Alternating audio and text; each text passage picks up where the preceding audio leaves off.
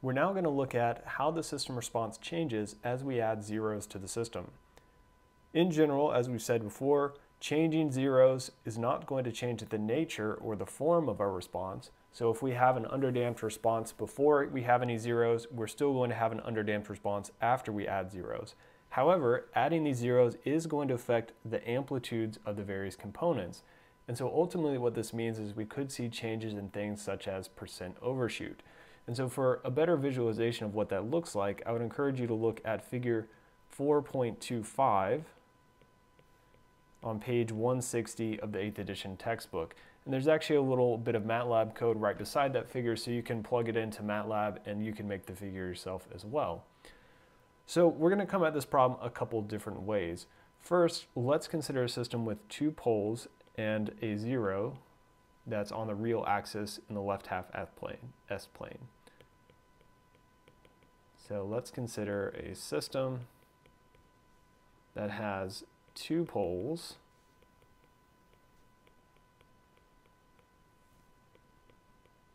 and a zero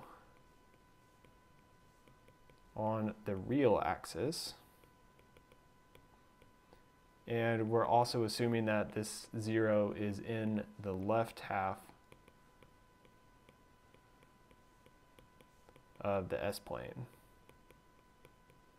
And so what that means is if we want to make a sort of simple transfer function, we can say T of S is equal to, now for our zero, let's just say it's S plus A. So because we have S plus A, that indicates our zero is at a location of negative A, which is indeed in the left half plane. Now for our two poles, let's just say there are some arbitrary locations, S plus B and S plus C. Well, we can sort of separate this out using our partial fraction expansion. So we're going to have some term capital A over S plus B plus some term B, capital B over S plus C. And so remember these capital A and B here, these are just sort of variables that we're trying to solve for in order to be able to do our inverse Laplace transform. So we can go ahead and solve that out, and what we get is, let me actually do this down here on this next line so I have plenty of space. So what we get is we have something over our S plus B and we have something over our S plus C. So it turns out that that capital A term becomes negative B plus A divided by negative B plus C, and our capital B term becomes negative C plus A divided by negative C plus B. Okay, so we get something that looks like that. So now we can make a sort of simplifying assumption. So let's assume that our zero is much further left in our S-plane than either of our two poles. So similar to what we were talking about with adding a third pole, we said if that third pole is really far left, we can kind of ignore it. So we're going to see if that's true for this zero as well. So if the zero is much further left, and so we'll emphasize much,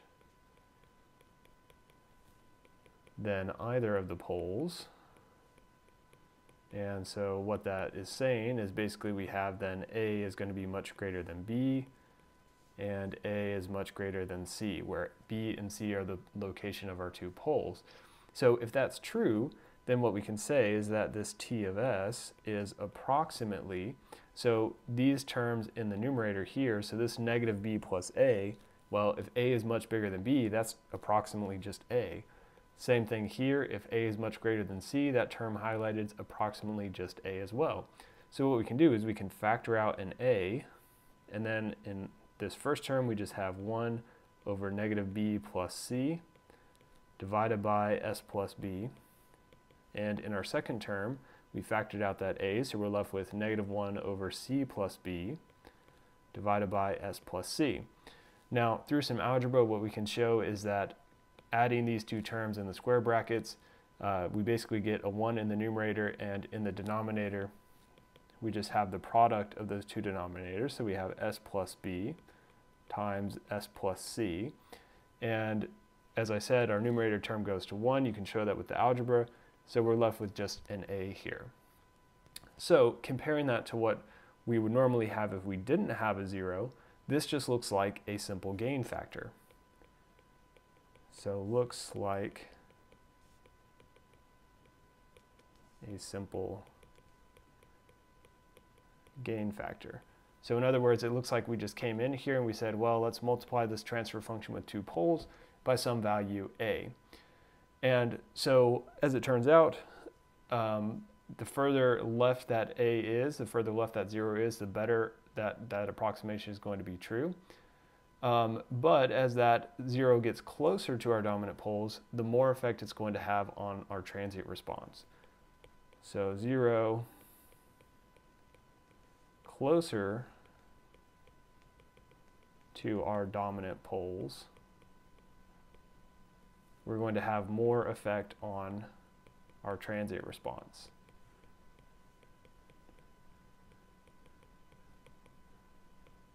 And so remember, it's not going to change the form of the transient response, rather it's just going to change things such as our percent overshoot. And so again, I would encourage you to go take a look at this figure, and that'll show that a little more clearly. So let's consider this slightly differently. Let's say we have some output C of S, and this is a response from a system with a transfer function T of S, and we want to add a 0. So for system with a transfer function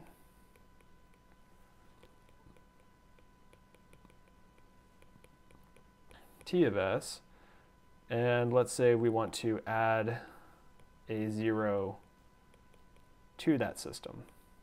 Well, maybe we don't want to. Maybe it's been added for some reason beyond our control, and we want to be able to analyze what that does. So our original transfer function T of S now becomes S plus A times T of S. So we're just multiplying that 0 term. So same kind of basic idea we have up here. If we think about this being our transfer function, so 1 over that, and then we've multiplied by S plus A. Okay, so if we have that, then our output is now going to be given by S plus A times whatever the original output was without the 0, C of S. So of course we can factor that out, so we can say we have S times C of S plus A times C of S. And so we have these sort of two terms to consider here. What this first term is this is actually related to the derivative of our original response. So derivative of original response. And so the reason that I can say that is, of course, because we had our Laplace transform property of time differentiation. So remember, deriving in time corresponds to multiplying by S in frequency.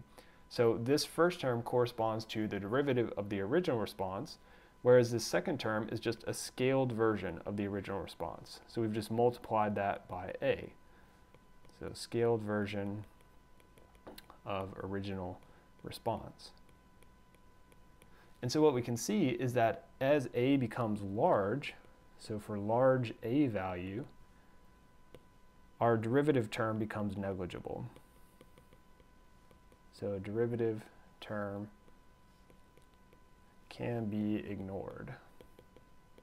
And so that's the same thing that we saw before, just we came at it from a different way. So we said that if that 0 is far enough left, we just have our original transfer function multiplied by some A.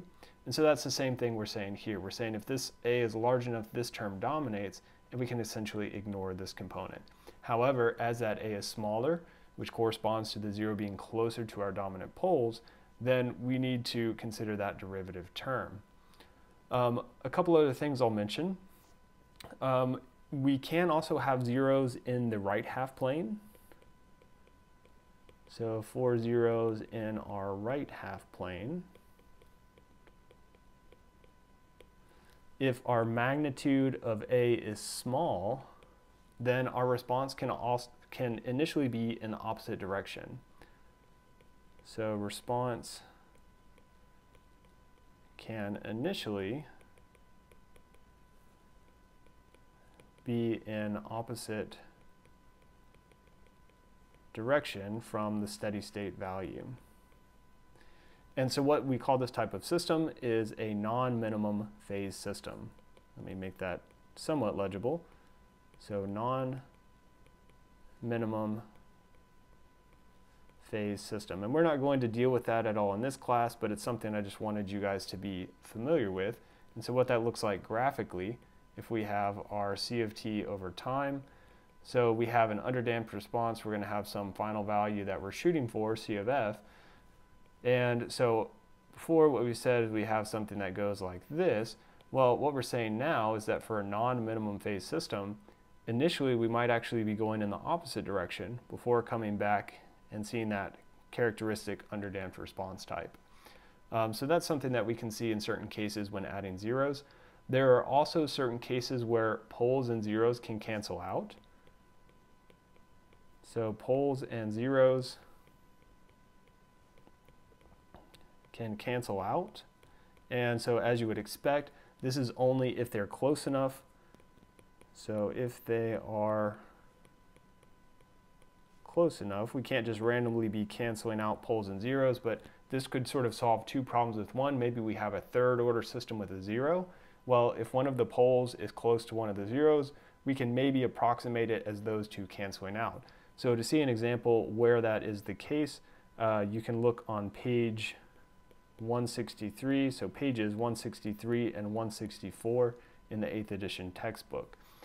One other thing I want to briefly mention is that in section 4.9 of the textbook, it kind of qualitatively talks about effects of nonlinearities.